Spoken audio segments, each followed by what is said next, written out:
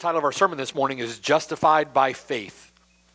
Justified by Faith. It's a joy to be back with you, and it's a joy to be back in our study of the essentials together, where we're considering sound theology, systematic theology, our confession of faith, that theology that is essential to the growth and the maturity of the Christian. So over the last several weeks, we have gotten into our section of the essentials where we've been considering our redemption applied by the Spirit of God. That redemption including effectual calling, regeneration, and conversion. Conversion including both repentance and faith. Our salvation, our redemption, this great salvation to which we've been delivered, is by grace through faith. Paul says, for by grace you have been saved through faith, and that, the salvation that is by grace through faith, that is not of yourselves, it is the gift of God. Believe on the Lord Jesus Christ, and you will be saved. Nor is there salvation in any other, for there is no other name under heaven given among men whereby we must be saved. Well, saved from what? It's an important question, isn't it? We're saved from whom? It's a critical question. You listen to most professing Christians today, you go to most professing churches today, you may come away thinking that God is the one who needs to be saved. Right? Saved from some medieval conception of an angry tyrant that burns people in hell for their sin. Saved from being an unbending, intolerant, misogynistic, homophobic lawgiver. Or saved from the Bible. Or saved from those pesky Bible-believing Christians. And God appears to be saved by our modern day or enlightened view of love, understanding of love. Love without boundaries, right? Love without accountability, love without conditions, which is all just code, meaning love for sin. But despite the absurdity of all that, it's very obvious in Scripture that we are the ones who need saving. The Bible is crystal clear. We are sinners in the sight of God. We have broken His law. We have offended His justice. We are the ones who are alienated from God. We are the ones who are described in the Bible as enemies of God by wicked works. We are the ones who are guilty. We are the ones who are under the wrath of God. We are the ones who are objects of His anger. We're the ones who are under condemnation, under the curse of His law. How often do you hear that today? Right? How often? And most people are trying to skirt that, trying to say things that are far more palatable. They don't want to get into those things that are unseemly, like hell and judgment. Well, that's what we justly deserve for our sin. That's what you and I deserve for our sin. But to our shame, we simply don't see, or we simply don't perceive that the way that we should. Right? In our sin, we don't see ourselves as sinners the way that God, a holy and righteous God, sees us as sinners. We just don't see things quite that way. And when you're living in the world like we live, and you go to professing churches like many do today, where that is not preached, or it's undercut or sidestepped or softened, right? The tip of the spear of God's justice blunted by a faithless, worthless, cowardly preacher or professing Christian. We need to see our sin more the way that God sees our sin. And the Bible helps us to do that. The Bible informs our understanding if we'll believe the Bible. It's a spirit-wrought, gut-level, heartfelt conviction of that truth, the truth of our own sin, the truth that we are sinners, condemned under the wrath of God, that leads to, fuels a love for and an apprehension of the glorious theology of our salvation. One is not possible without the other. The only way that we understand our salvation, the only way that we come to apprehend these glorious truths is in the context of our own sinfulness against God, our own destitute condition. And more specifically, it cultivates, if you will, a love for and a devotion to the one who has saved us, the one who has died for us to save us from our sin. It's an undeniable connection. There's an undeniable connection between our apprehension of our own sinful condition and a devotion for the Lord Jesus Christ, a love for the Lord Jesus Christ, a gratitude pouring out of the heart of the believer for the Lord Jesus Christ and all that he's done. It's an undeniable connection. It's a deep conviction of our sin that provides the critical context for not simply understanding, but for embracing, loving, apprehending, treasuring, living, and obeying the truth. But where do we see this in the Bible? It's an important point, something we should all consider with respect to our own Christian lives. Where do we see it in the Bible? Think with me about the text read in your hearing. Think with me about the sinful woman from Luke chapter 7. In Luke chapter 7, the sinful woman comes to see Jesus at the house of Simon the Pharisee. If you'll notice from the text, her sin is emphasized in the text. Her sin becomes the context for the account. She's described by Luke as a woman in the city who was a sinner. Simon calls her a sinner. Jesus says her sins are many. And yet, when she knew that Jesus Christ had come to sit at the table at Simon the Pharisee's house, there was no pride that kept her away. She was stripped of all her self-righteousness, looking for the righteousness of another. There was no self-righteousness that kept her away. She was already broken over her sin, crushed over her sin, and Jesus was to her both Lord and Savior. So in verse 37, what does she do? She brought an alabaster flask of fragrant oil. It's a costly oil because it comes in a costly container. It's a priceless, a precious oil. And she stood at his feet behind him weeping. She began to wash his feet with her tears. She began wiping his feet with the hair of her head. She let her hair down, which would have been scandalous in those days. She didn't care about those things. She wasn't concerned about how things looked at that moment. She kissed his feet and she anointed them with the fragrant oil.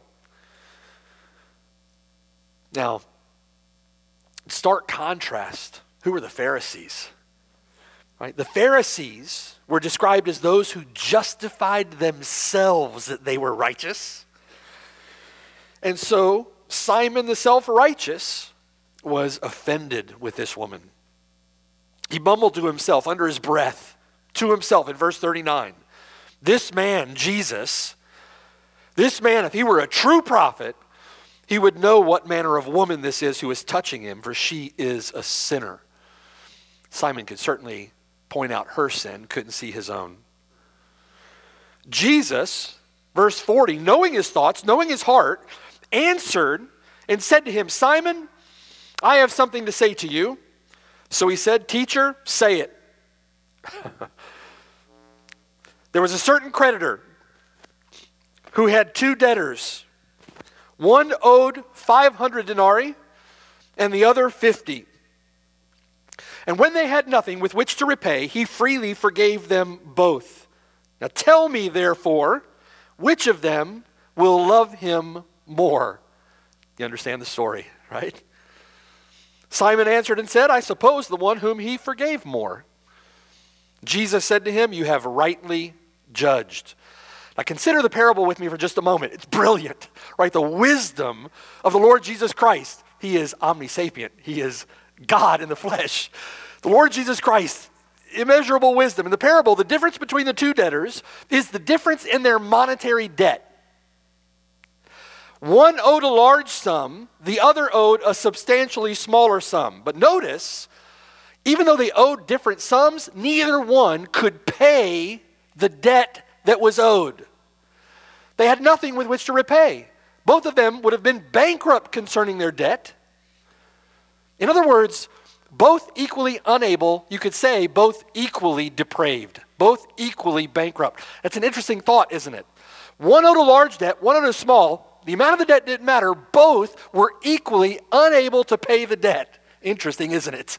Between Simon the Pharisee, this one who would have seen himself as blameless under the law, and this woman who was a notorious sinner. And consider something else with me. The forgiveness of the debt is costly. Think with me, the forgiveness is costly. Who incurs the debt when the debt is forgiven? Who incurs the debt? The creditor does. The debtor does. The creditor incurs the debt when it's forgiven. Now, the Lord intends to take this parable and apply the principle of it to Simon spiritually. He's going to apply it to Simon. Simon the Pharisee perceives his own debt to be small. Think with me. The woman perceives her debt to be a deep well of iniquity, right? A deep well of sin. To Simon, forgiveness would have been unnecessary. He thought of himself as just. Simon thought of himself as righteous in the sight of God, blameless under the law. He justified himself that he was righteous. He sees no need for justification. To this woman, who saw herself as a sinner, forgiveness was a life and death necessity. There was a sense of guilt, a sense of weight. There was a sense of shame, a sense of conviction, a weighty debt of sin. She saw her bankruptcy before God. She perceived it. She didn't merely understand it. It was a gut-level conviction. She would have been like the one in the temple. God, be merciful to me, the sinner. And she saw the priceless value of forgiveness from God.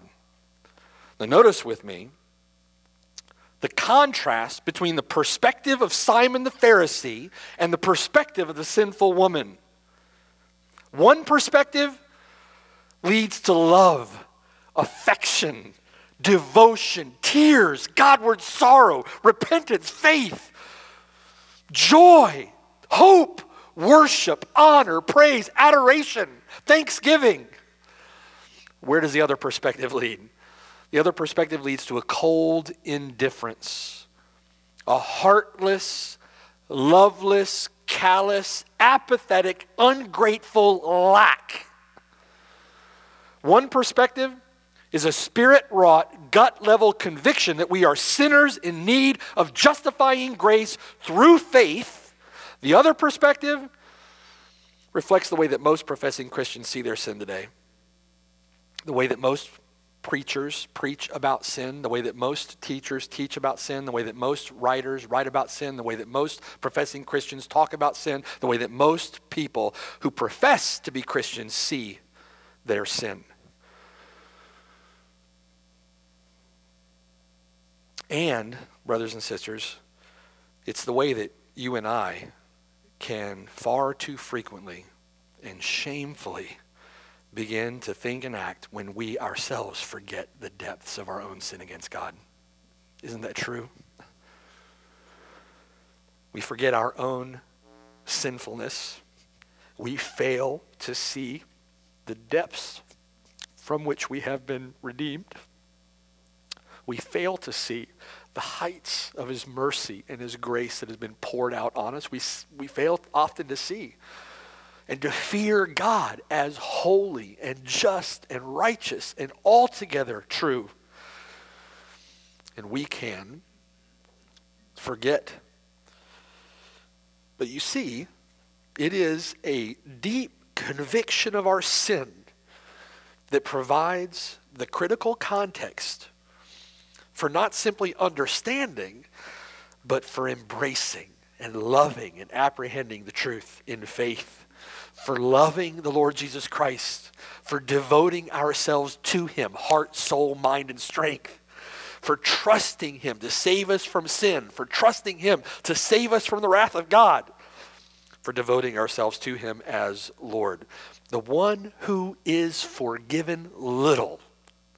In other words, the one who perceives that forgiveness is a common thing. The one who sees their sin is not that bad and God is not that mad. The one who is forgiven little loves little. Do you see the connection? Right, the connection clearly illustrated in Luke chapter 7. We can see the difference between these two perspectives clearly in the different responses to Jesus from the parable. In verse 44, Jesus turned to the woman and said to Simon the Pharisee, Simon, do you see this woman?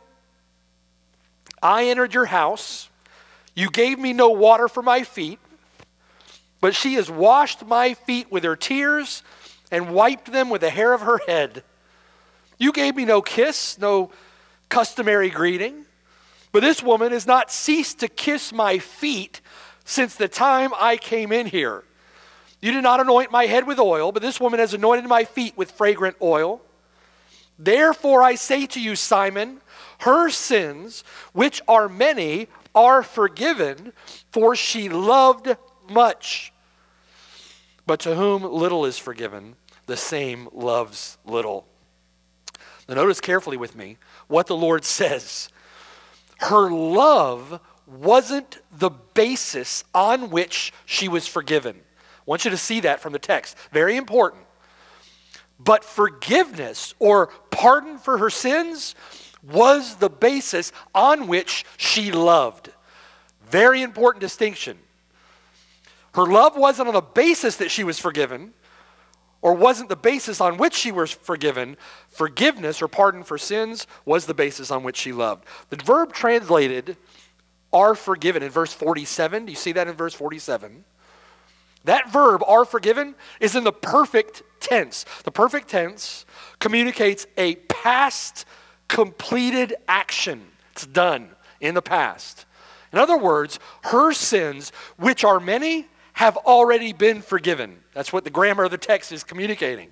They've already been forgiven. She had been forgiven before she ever walked into the room. This woman is a forgiven sinner before she ever comes to the Lord Jesus Christ. What brought her to the room? Love. Why? Because she'd been forgiven of her sin. Forgiveness is in the Lord Jesus Christ. There is forgiveness with God. What compelled her to this act of faith, this act of devotion and worship and gratitude? What compelled her? Love compelled her. What was it that was being poured out of her heart as she stood behind the Lord at his feet, weeping, wiping his feet with her hair, pouring out fragrant oil upon his feet? It was love. And love and gratitude pouring out of her heart for the forgiveness that she had for her sins in Christ Jesus. The Lord is essentially saying here, we can see the fruit of her faith. We can see the fruit of her faith. Her sins are forgiven because we can see that she is loved like someone who has been forgiven. Love, her devotion, her worship, her praise, her gratitude, all evidences of a living, thriving, vital faith in the Lord Jesus Christ. The love that she shows to the Lord here is the fruit of pardon. It's the fruit of forgiveness. She doesn't come with a work in order to earn forgiveness or to get forgiveness. Notice the Lord's words. She comes in faith, believing that there is forgiveness with the Lord, and being forgiven much, she loves much. Having already been forgiven much, she now loves much. Verse 48, then he said to her, your sins are forgiven. Now notice, it's the same verb tense. It's perfect. Your sins have been forgiven. That's what it's saying. Verse 49, and those who sat at the table with him began to say to themselves, who is this who even forgives sins? Then he said to the woman, your faith, here it is again, perfect tense. Your faith has saved you. It's already saved you. Go in peace. In other words, your love for me, Jesus said, and the good works that you have done as a fruit of that love is not the cause of your salvation, but the evidence of your salvation. Now, a couple of weeks ago, we looked at a text in James chapter 2 where James is essentially saying the same thing, isn't he? Faith without works, James says, is dead. So we see that Abraham was not justified, James says, by works or by faith alone, but by faith and works. And what James means by that is what the Lord is saying here. Think with me of two forms of that word justification. Justification is something here in the text that for this sinful woman has already taken place. She has received forgiveness of her sins, and now the evidence of her faith is that she loves much. James would say her love is evidence that she has faith, and her faith is affirmed or attested to by her love. Does that make sense? Your faith has saved you. Your love was the evidence. The Lord says, go in peace. Now, I want to give you two very important observations from the text. There are many. We're going to restrict our consideration here to two. Two very important observations from the text. The first is this. The faith that saves is a repentant faith. The faith that saves is a repentant faith. Notice from the text the tremendous weight of indebtedness that the woman senses and feels and acknowledges. The acknowledged weight of guilt and shame provides the context in which the woman now treasures the blessedness of her forgiveness. There is a deep conviction of sin, and there is a turning from sin to Christ. James Buchanan, in his classic work on justification, says this. He says, what is needed in this study, the study of justification, is neither great intellectual ability nor much scholastic learning. In other words, we don't simply need to understand. But he says what is needful in this study is a conscience impressed with a sense of our actual condition as sinners in the sight of God. To understand justification, to understand our salvation, to understand our redemption, we need a sense of our actual condition as sinners in the sight of God. A conviction of the fact of sin as an awful reality in our own personal experience, of the power of sin as an inveterate evil cleaving to us continually and having its roots deep in the innermost recesses of our hearts, and of the guilt of sin, past as well as present, as an offense against God, which once committed can never cease to be true of us individually, and which, however he may be pleased to deal with it, has deserved his wrath and righteous condemnation. Amen. You have violated the law of God. God is offended with your sin and my sin against him. He is offended. Outside of saving faith in the Lord Jesus Christ, you are an object of his anger. If you're sitting here today, you've never turned from your sin to trust Christ alone, you are an object of the wrath of Almighty God. An anger, a wrath that will find ultimate expression in your torment in hell forever. That's what your sin justly deserves. Do you believe it? That's what the Bible says.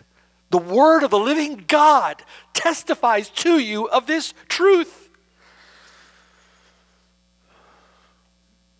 It's rare to hear that today. It can't be. That is a necessary truth to preach. But that black backdrop is the context in which the woman of Luke chapter 7 turns to Christ in faith. And notice the contrast between her and Simon the Pharisee. Simon the Pharisee doesn't see it.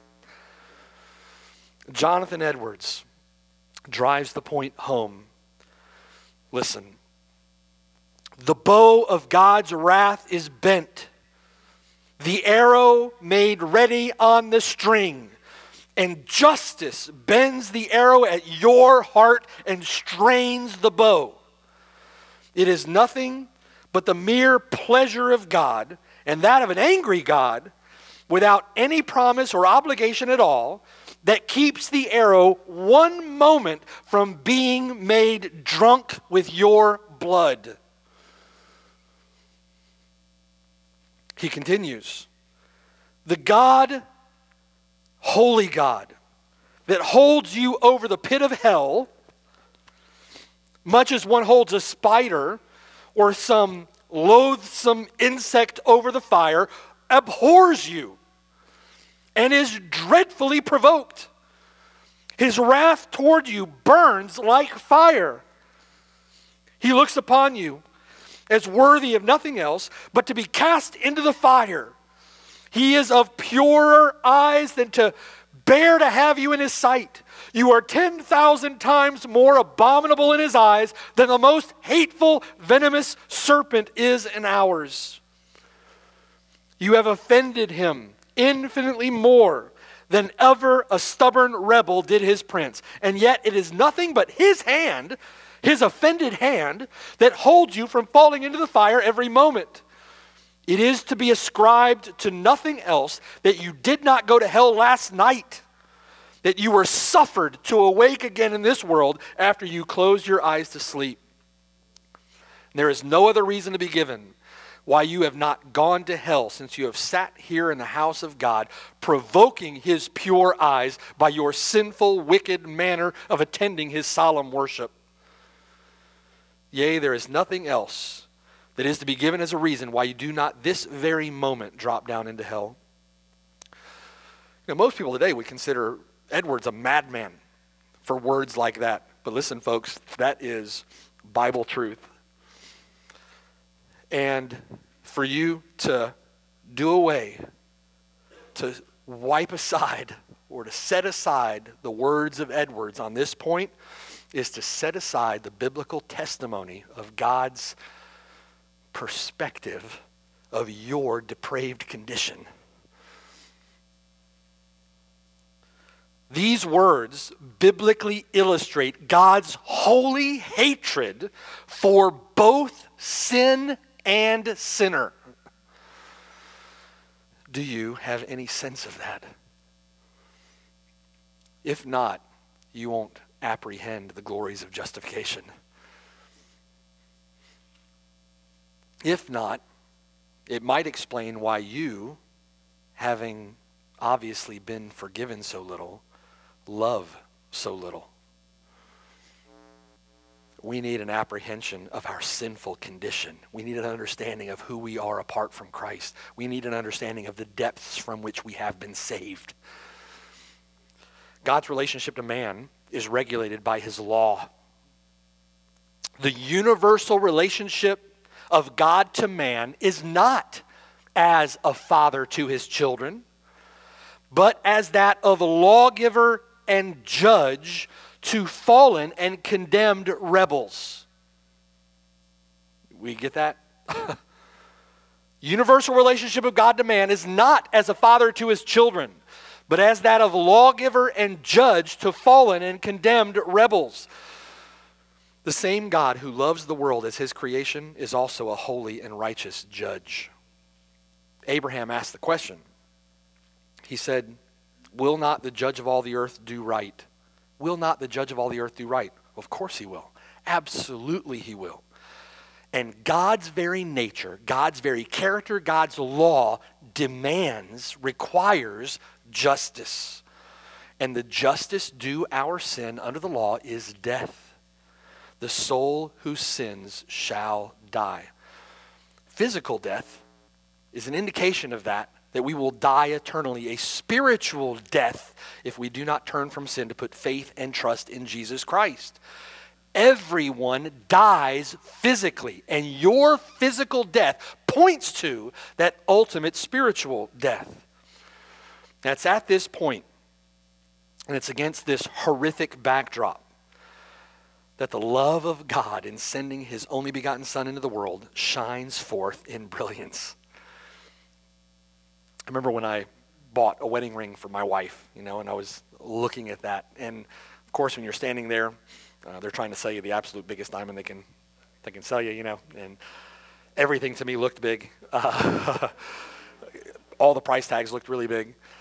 They bring the diamond out, they set it on the counter, and they put down, this is masterful salesmanship, right? They put down the black velvet on the countertop, and they polish that thing up, and they set it on the black velvet, and the diamond just sparkles, right? It's like, wow, If you think about our sin that way, our sin, our destitute condition, our bankruptcy before God, our rebellion against him is the black backdrop behind which it provides the context for the brilliance, the glory of the grace of God in the Lord Jesus Christ.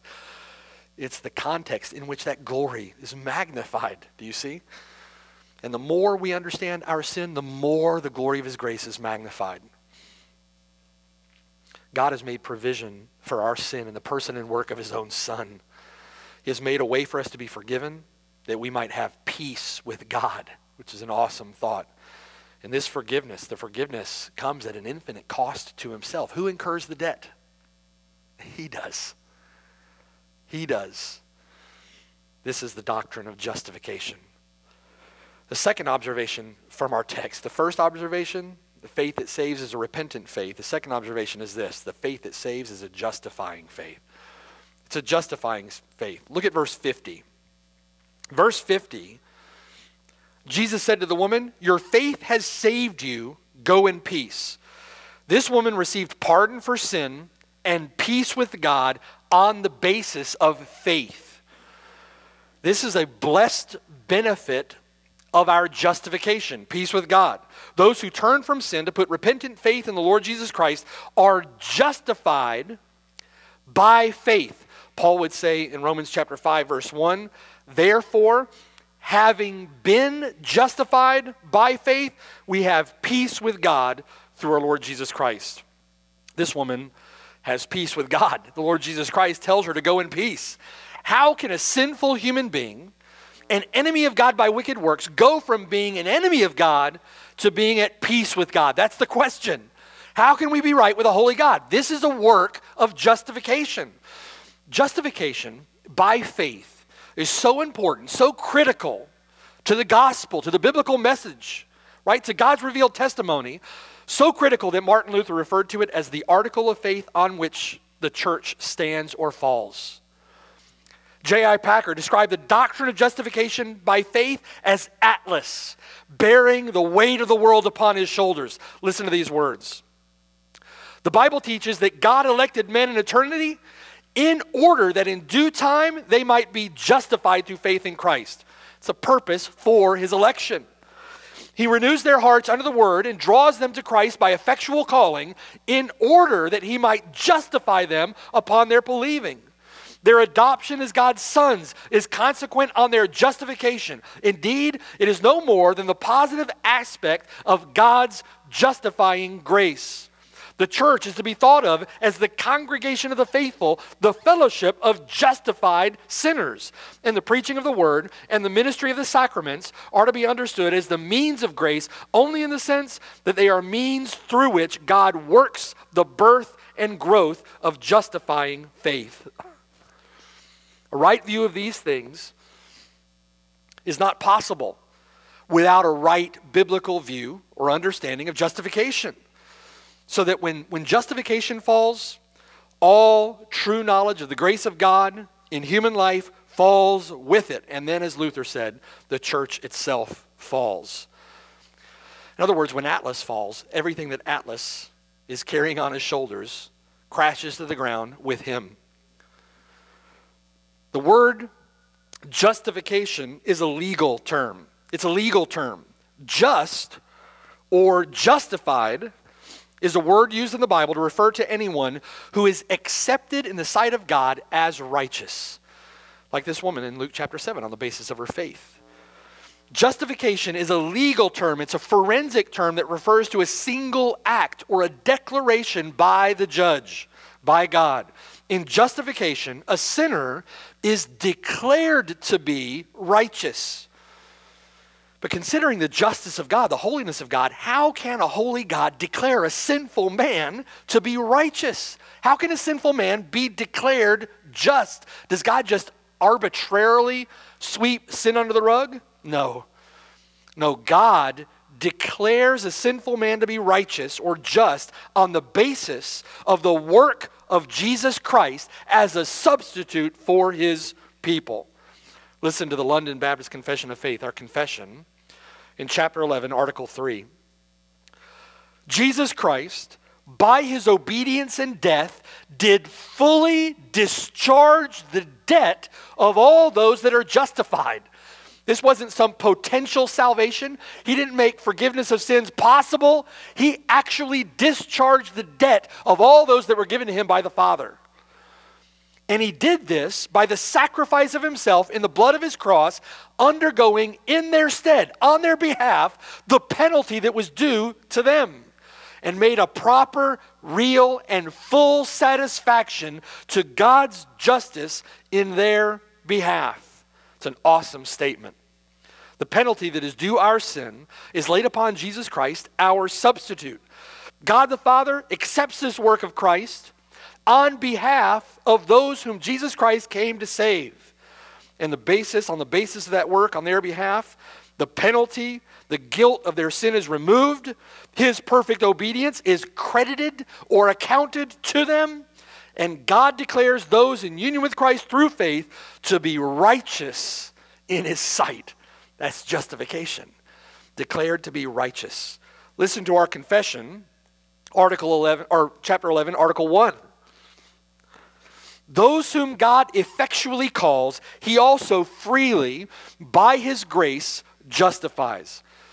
He doesn't do this, the confession states, by infusing righteousness into them so that they could be justified on the basis of their own righteousness, right? It doesn't make them righteous, but he does so by pardoning their sins and by accounting and accepting their persons as righteous. Now, this accounting them as righteous, this seeing them as righteous, is, the confession states, not for anything wrought in them or done by them, but for Christ's sake alone. That's why our faith needs to be in Jesus Christ. We trust him for his righteousness, for his work, what he's done in our place. The confession says not by imputing faith itself, the act of believing, or any other evangelical obedience to them as their righteousness, but by imputing or accounting Christ's active obedience under the whole law and passive obedience in his death for their whole and sole righteousness by faith. His righteousness becomes our righteousness by faith, which they have not of themselves, the confession states. It is the gift of God. Now notice, from our confession, think with me, two elements necessary to our justification. Two elements. One, pardon. Pardon. The forgiveness of sins. Two, imputation. The accounting, the crediting of our sins to Christ and Christ's righteousness to us as our own. Pardon and imputation, two elements necessary to our justification. Now, both pardon and imputation are provided by the grace of God through the means or the instrumentality of faith. And this is glorious, glorious. Notice the words of Jesus Christ to the woman in Luke chapter 7, verse 47. Her sins, which are many, are forgiven. Perfect tense, past completed action. Why? Because her sins were laid upon the Lord Jesus Christ, and he satisfied the justice of God in her place. Verse 50, your faith has saved you. Perfect tense, past completed action. Why? Because Christ's righteousness has become her own righteousness. Go in peace, the Lord says. Present, ongoing reality. Why? Because she's been declared righteous. She's been declared just in a single act of God. She's been declared righteous in the sight of God. God sees her as righteous. And having been justified by faith, she has peace with God through our Lord Jesus Christ. The one who was formerly an enemy, deserving only of his wrath, an object of justice, who would have suffered the torments of hell forever, has now become a friend to God, a daughter in the kingdom, transferred out of the kingdom of darkness into the kingdom of the Son of his love, conveyed from one reality to another reality by the person and work of the Lord Jesus Christ, and that done through her faith, through her believing, through her trust in the Lord. Do you see?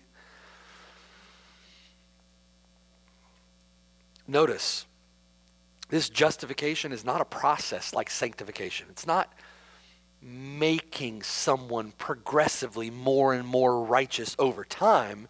Justification is a single act. It's a legal declaration by the judge at a point in time for all of time. You never lose it. It doesn't change the person like sanctification or like regeneration. It changes the status of a person in a moment on the basis of faith in Christ forever. In other words, it's not an act in a person, it's a statement about a person. And that statement declared by God. Now, why is that so important? Why is that so important? It means that the claims of justice upon the sinner have been satisfied. Amen. Glory to God. There is no longer any claim against you. Who will bring a charge against God's elect? It is God who justifies. There is therefore now no condemnation. Because of what Jesus Christ has done for you, you are no longer under the curse of the law. Forever and ever. Taken out from under the curse of the law. It's handwriting of requirements that were hanging over you. They've been nailed to the cross. The justified man stands just.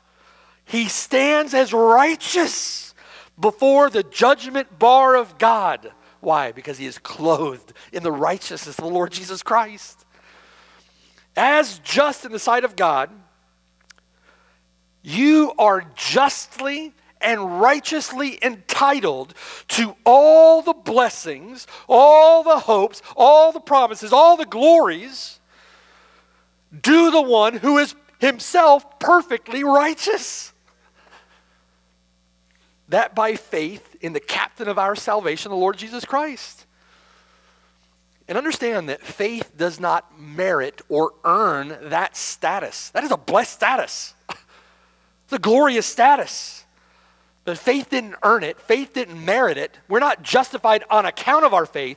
We're justified through the means of our faith. Faith, as one put it, is the condition of our justification. We are justified on account of the righteousness of Jesus Christ alone, including his active and his passive obedience, all that he did and all that he suffered. B.B. Warfield says this: the saving power of faith resides thus not in itself, but in the Almighty Savior on whom it rests. It is not then, strictly speaking, even faith in Christ that saves, but Christ that saves through faith. Well, where else is this taught in Scripture? There are so many places, multiple places, but one place that very clearly teaches this truth is Romans chapter 4. Turn with me to Romans chapter 4. Romans chapter 4.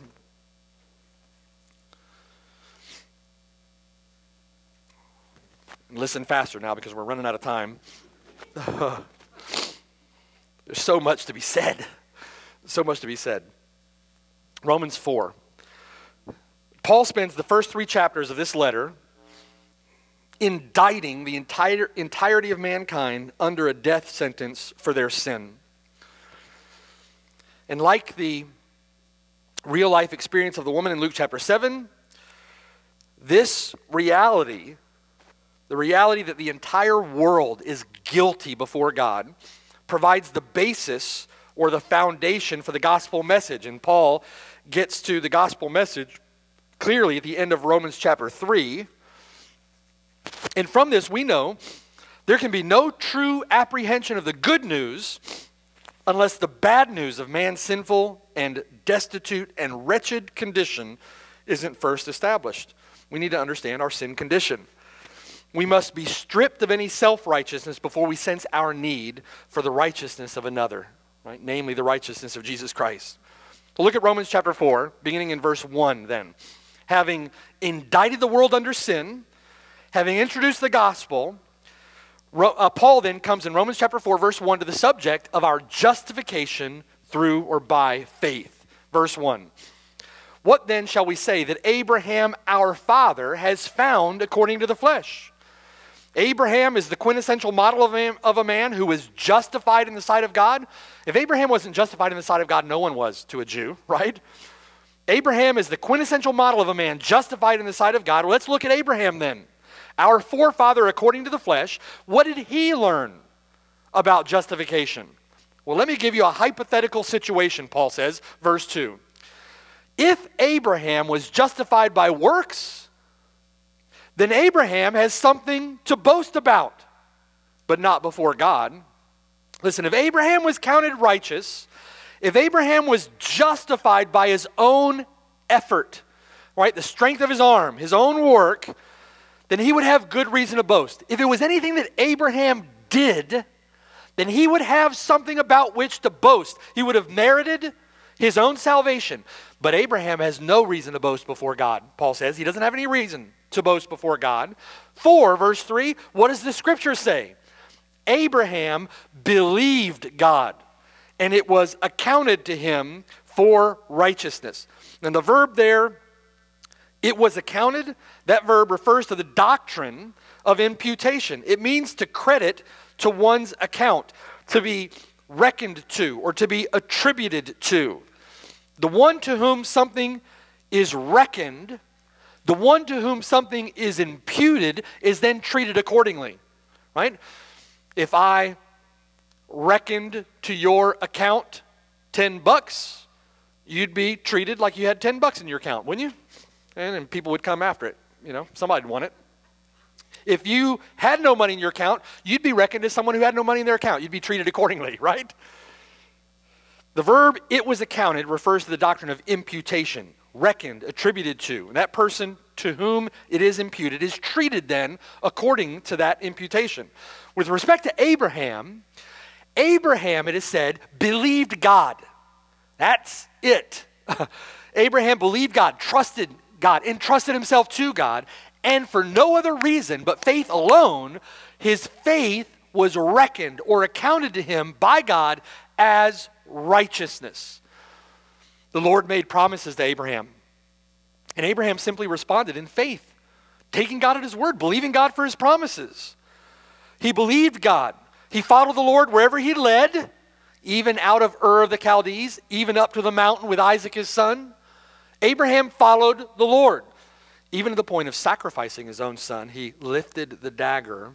Abraham did not waver in his faith. He trusted the Lord. And through that faith alone, through that faith, God credited Abraham, imputed to Abraham righteousness.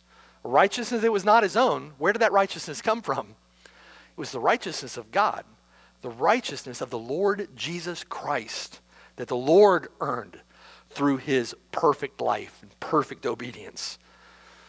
Now, Abraham then was justified on that basis, forgiven, declared righteous.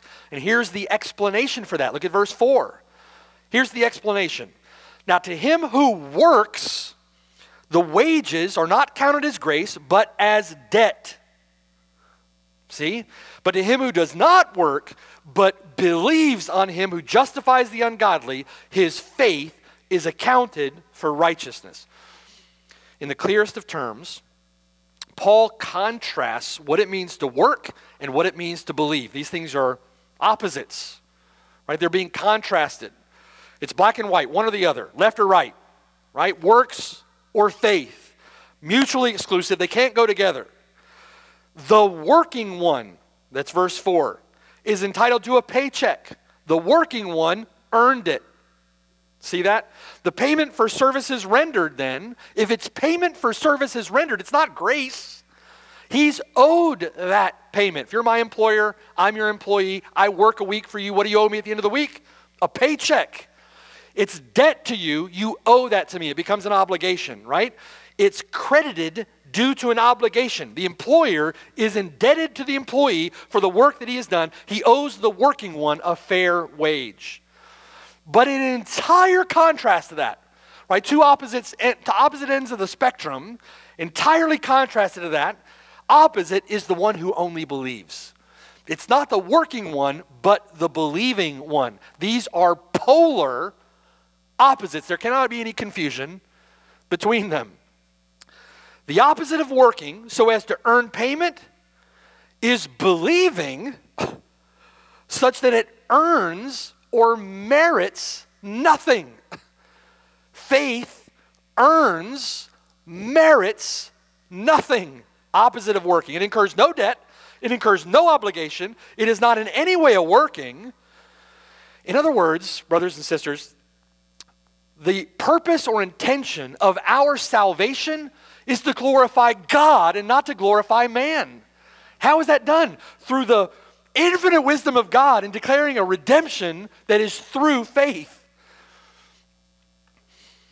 Upon this faith alone in him who justifies the ungodly, in other words, not trusting in his own righteousness, but acknowledging his own ungodliness, not trusting in his own righteousness, but trusting in the Lord who justifies the ungodly. It's his faith and not any works that is reckoned to him as righteousness.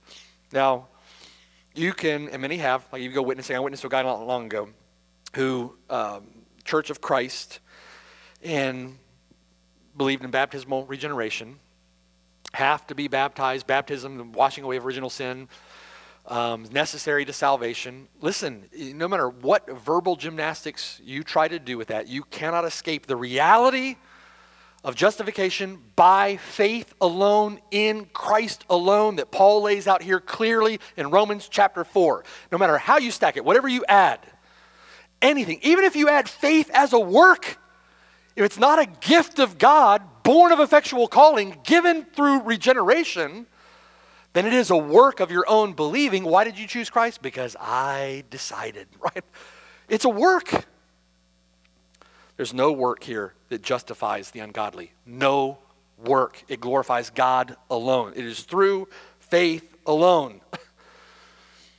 The righteousness that is being accounted here is the perfect righteousness of the Lord Jesus Christ. And it's on that basis that Abraham himself is declared to be righteous. John Murray said this. He said, God cannot but accept into his favor those who are invested with the righteousness of his own Son. If you have the righteousness of God's own Son credited to you, God can't do anything but in him welcome you into his favor. It's a beautiful thought. While his wrath is revealed from heaven against all unrighteousness and ungodliness of men, his good pleasure is also revealed from heaven upon the righteousness of his well-beloved and only begotten Son. And it's on this basis that God justifies the ungodly by faith. Look at verse 6. Just as David also describes the blessedness of the man to whom God imputes or credits or accounts righteousness apart from works. Verse 7, blessed are those whose lawless deeds are forgiven, whose sins are covered. Blessed is the man to whom the Lord shall not impute sin. Now from verse 6 through 8, you have to ask yourself, who is the blessed man? Who is the saved man, the blessed man from verses 6 through 8? One, he's the man to whom God imputes righteousness apart from works, on the basis of his believing alone, on the basis of faith alone. He is the one whose lawless deeds are forgiven. Do you see the two elements of justification? Pardon for sin and the imputation of our sin to Christ and the imputation of Christ's righteousness to us. And the blessed man is the man who has no sin ever, the grammar there, no sin ever and forever imputed to him. In other words, his own sin imputed to another. We see that more clearly in Romans chapter 5. Our sin imputed to the Lord Jesus Christ, who bears the penalty of our sin on the cross, in his body on the tree. His perfect life, perfect righteousness accounted to us as righteousness. God doesn't simply disregard the sin of the ungodly. He imputes our sin to Christ, who pays the penalty for sin in full upon the cross. He who knew no sin became sin for us, that we might become the righteousness of God in him. Because our sin is imputed to Christ, the righteousness of Christ may be imputed to us who believe, the debt of our sin having been paid by the sacrifice of our substitute. Well, Paul asked the question, verse 9, does this blessedness then come upon the circumcised only, or upon the uncircumcised also? That includes us. For we say, referring to Gentiles, right? Does it come upon the Jews only or also the Gentiles? We say that faith was accounted to Abraham for righteousness. You can find that again, Galatians chapter 3, verses 5 through 9. How was it then accounted? While he was circumcised or uncircumcised? In other words, did he work to get it? Did faith come as a result? It's a matter of putting works on one side of the equation or the other. Did works in any way come before faith? Were works in any way meritorious of justification? No, Paul says, not while circumcised, but while uncircumcised. He received the sign of circumcision, a seal of the righteousness of faith. James would say it's a faith that works. Faith while he was still circumcised, and this will happen that he might, verse 11, be the father of all those who believe, though they are uncircumcised, that righteousness might be imputed to them also, and the father of circumcision to those who not only are of the circumcision, but who also walk in the steps of the faith which our father Abraham had while still uncircumcised. Galatians 3 says that Scripture, foreseeing that God would justify the Gentiles by faith, preached the gospel of justification by faith to Abraham. So that all of us who have the faith of believing Abraham might be justified with Abraham and raised with Jesus Christ. Look at verse 13. The promise that he would be heir of the world was not to Abraham or to his seed through the law. That promise was through the righteousness of faith. All the promises of God in Jesus Christ are for those who have the faith of Abraham. All of the promises inherited by those who have the faith of Abraham. For if those who are of the law are heirs, then faith is made void and the promise made of no effect, because the law brings about wrath. Where there is no law, there is no transgression. So much more that could be said. It'd be great to walk through this whole chapter. We'll do that at some point. In conclusion, look at chapter 5, verse 1. The implications of this for you and I, this justification by faith. Chapter 5, verse 1, therefore, having been justified by faith, we have peace with God through our Lord Jesus Christ, through whom also, through the Lord Jesus Christ, we also have access by faith into this grace in which we stand. What grace is he referring to there? Justifying grace. We have access, ongoing present reality, ongoing active access to justifying grace, access to that grace through faith in Christ.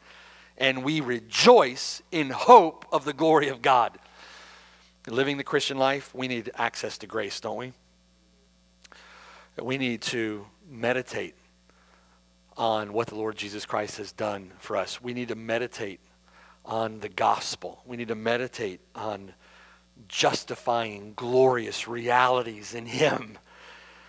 And we need to rely upon the Lord for that grace in which we stand positionally in order to live practically for Him.